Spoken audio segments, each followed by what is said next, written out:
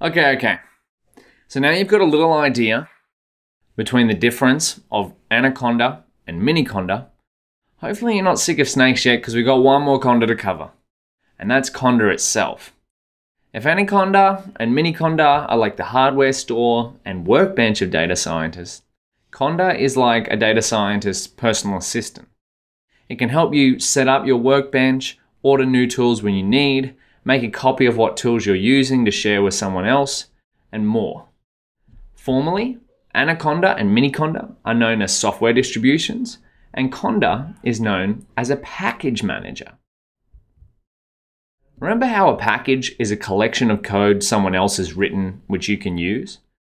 Well, conda helps you download, install, and manage these packages. When you download anaconda or mini conda and install it to your computer, conda comes with them. But because we're using mini conda comes with the essentials to get started, like Python, not the entire hardware store of data science tools like anaconda. But mini conda also comes with conda. So I know this can seem confusing to begin with, and trust me, it took me a while to understand this.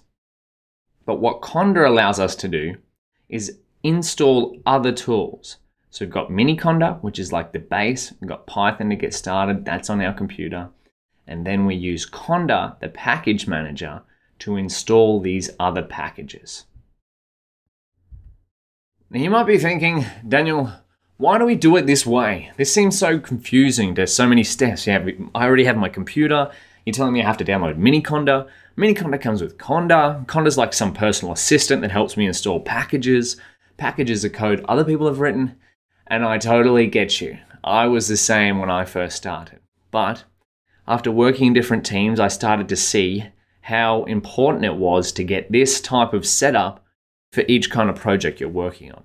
Up next, we're going to see how conda, our personal assistant for our data science tools, can help us to create an environment which contains different packages that we can use to work on different projects. Now again, I can understand you if you're a bit confused at the moment. This concept took me a little while to understand too. But we're going to see it in practice throughout a bunch of different examples throughout the course.